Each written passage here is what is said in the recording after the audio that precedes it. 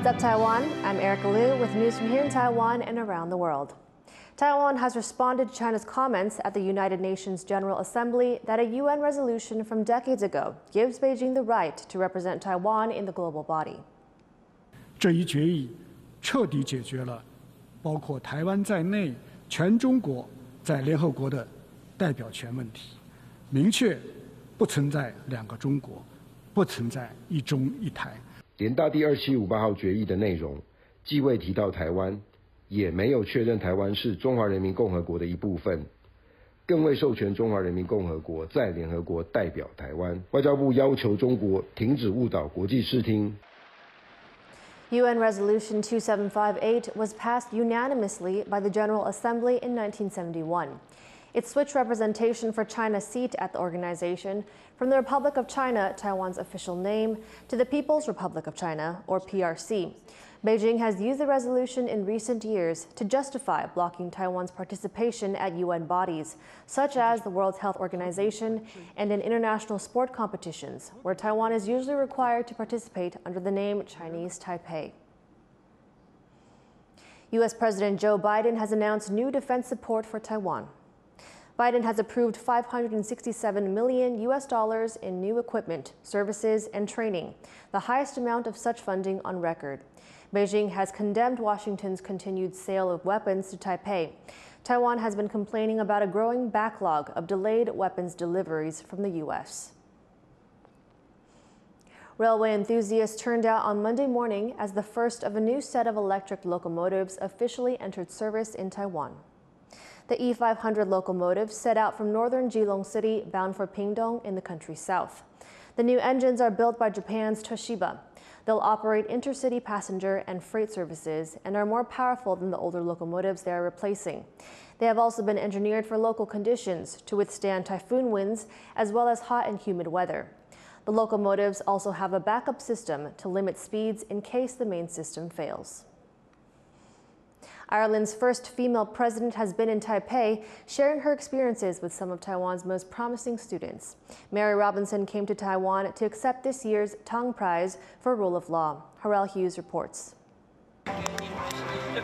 A warm smile and a handshake from former Irish President Mary Robinson as she meets students from some of the most prestigious schools in Taipei. And first and foremost, I must say that it is an honor to be sitting here with the one and only Mary Robinson. Robinson, now 80 years old, became Ireland's first female president in 1990, seen as a key moment in the country's journey from a conservative and religious nation toward a more liberal society. After stepping down in 1997, she continued her work as the UN High Commissioner for Human Rights, and later UN Special Envoy on Climate Change, fighting for equality and justice around the globe. Experiences she shared with the students. You know, believe in what you're doing. Have faith in that you're doing the right thing. And so that carried me forward.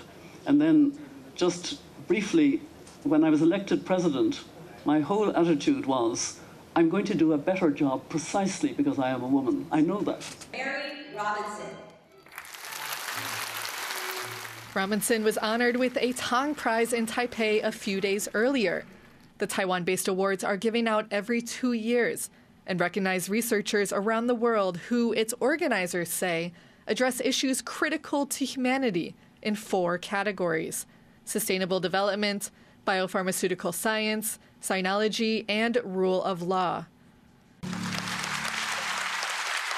Professor Robinson has constantly shown to the world her powerful advocacy on behalf of the most disadvantaged, and her passion and endurance demonstrated a smart combination of legal acumen and practical solution to enhance rights and justice. Professor Ye, please present the Tang Prize Medal to Professor Mary Robinson.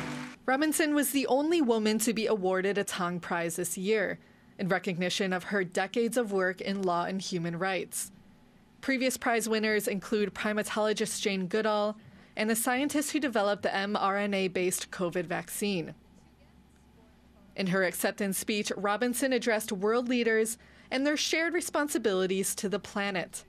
And last but not least, what can leaders do individually and collectively, to move the world in a new and more hopeful direction, in which rule of law is once again viewed as a core element of accountable governance systems, dedicated to achieving a peaceful, just, and sustainable planet for all.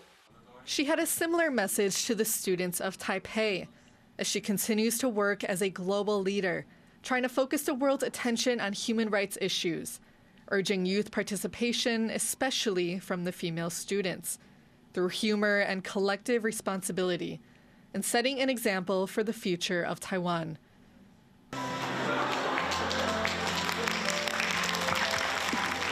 Luffy Lee, Scott Huang, and Harrell Hughes for TaiwanPlus.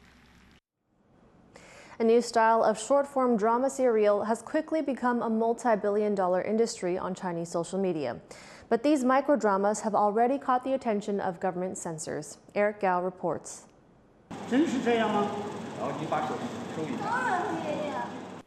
Inside the walls of a medieval castle, a pivotal moment in this new form of melodrama, as actor Zhu Jian, in the role of a powerful patriarch, steps in to restore order.